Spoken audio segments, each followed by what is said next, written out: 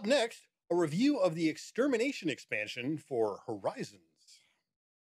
All right, so the last time we talked about Horizons, we were joined in our chat room here on Twitch by the designer himself, Levi Mote, which was pretty awesome. By the end of the interview, or the topic, Levi got in touch with me and offered to send me a copy of Extermination for me to review, which of course I agreed to, and that's where the copy I'm talking about today came from, and the concept of full disclosure. This platform has been great for interactions, the kind you don't normally get in the podcast format outside of a live show in front of an audience. Yeah, tonight being a perfect example of that with a very crowded lobby. It's awesome. So Horizons Extermination was designed by Levi Mote, features art by Mihailo Dimitrevsky, better known as Miko, was published in 2019 by Daily Magic Games.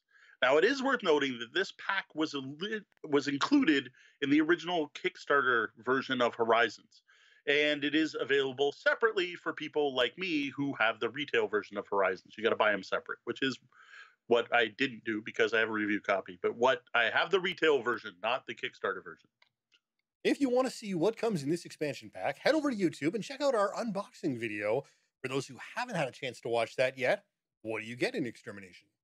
All right, so the first thing that came out, because I opened up this it's a small card pack and I kind of shook it. The first thing that came out was a folded rule sheet. It's two-sided, glossy, really nice large font, which I greatly appreciate. Easy to read even with my old eyes. The rules were followed by a sealed pack of cards and a plastic baggie with some tiles in it. Now, this was cool to see because the tiles were actually pre-punched, so that was neat. I expected to see punch boards if there was going to be anything to be punched. The tiles are alternate sun-star tiles. Getting back to the cards, there were 5 new starter allies, one for each of the original species from the game, and then 5 new Viliox allies that are added to the original allied decks. 1 new card for each deck. And that's it. Like I said, pretty small box. Sometimes it doesn't take much to improve a game. But what does Extermination add to Horizons? So, getting back to that podcast where we were talking about Horizons, that was episode 61, Gateway to Area Control, if anyone wants to check that out. Now, I didn't know Levi was in the chat when I started the review. And while my review was mostly positive, I did feel the game lacked punch and that it was missing something. Now, one of the things I found missing is that everyone and everything online and everything about Horizons is talking about how it's a 4X game, how you get the feel of a 4X game in only an hour. But when I played, it only featured 3X. You could explore, you could exploit, and there was definitely expansion, but there was no extermination. So when I mentioned this during the review, Levi spoke up in the chat and asked, "Do you own the expansion?" And I'm like, "No, I didn't even know there was an expansion." That expansion, of course, being this expansion, which is, of course, called Extermination, which, of course, adds that last X that I found missing in Horizons.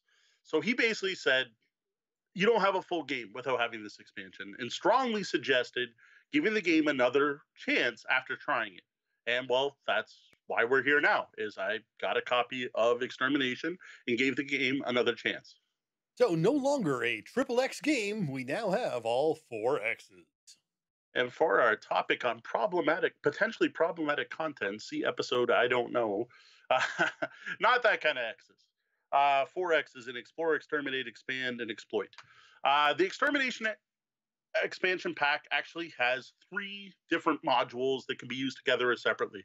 This seems to be an ongoing trend. Almost every expansion we've talked about lately seems to be done this way, and I dig it.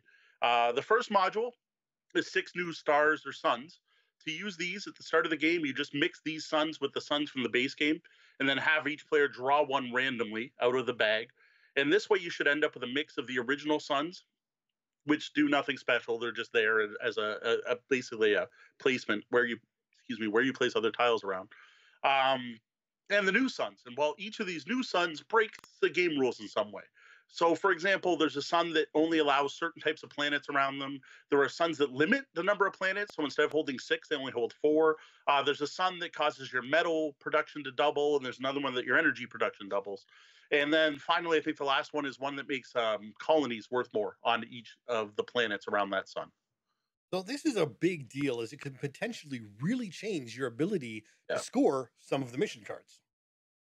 Yeah, it's a significant change, but not it still has the same feel. It's cool.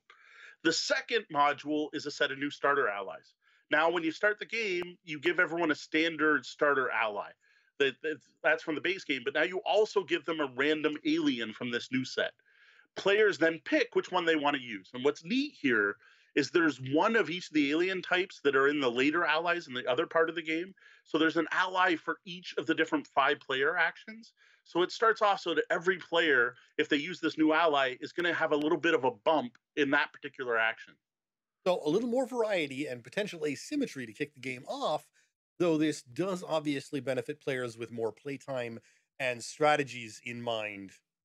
Yeah, definitely true. And that's something I've seen of my plays recently. So what I've done is when playing with players who are mixed experience, I just tell the new players, stick with the original human ally.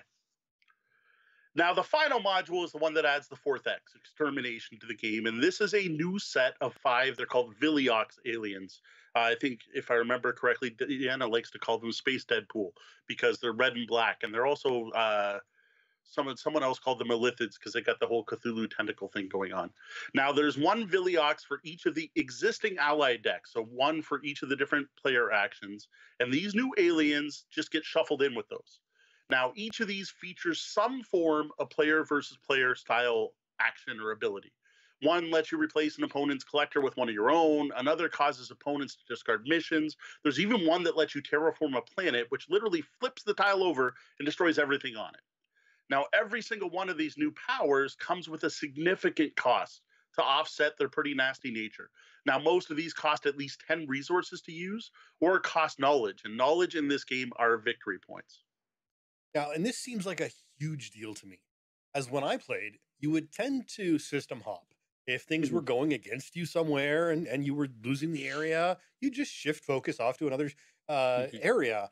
Whereas now you have a chance for a price to deal a blow against your opponents and have a chance to regain a system that in the previous version was lost to you. Yeah, it significantly changes the feel of the game. Now, I think it's pretty clear in my original review, if you go back and listen to that, I think you probably even tell it in my voice at the beginning of this interview, I didn't love Horizons. It's a good game. It's a very solid game. It even has some interesting new mechanics I've never seen before, which I always love, with the way the aliens work and how you build your little alien tableau to key off your actions. It's very neat. And I've enjoyed the game every time I played it. And I wouldn't say no if someone came out and said, hey, can you teach me Horizons? Or if they brought their copy and wanted to play it. But it just wasn't great. In a world with 5,000 new games coming out each year, games really need to have something, a wow factor, a je ne sais quoi, that makes them stand out from the crowd. And Horizons just didn't have that. Now, as a sci-fi fan, now I've only tried it once myself. I really did enjoy it.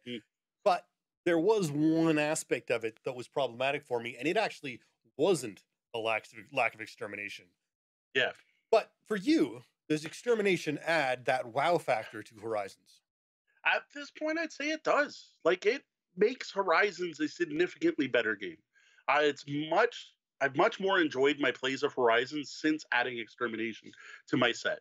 Games have been tighter, player interaction is greatly increased, and the replayability is even up there with the new asymmetry and the new suns changing up the board setup at the start of every game.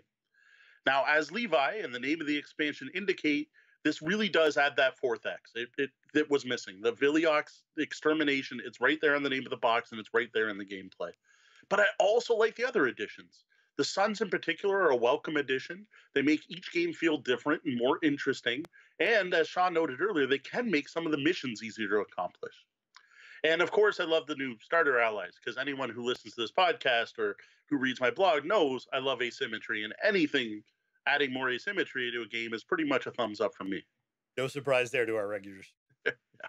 Now, Horizons does not fix everything, though, because one of my biggest complaints about Horizons is the mission cards and what they're worth compared to what you need to do to score them.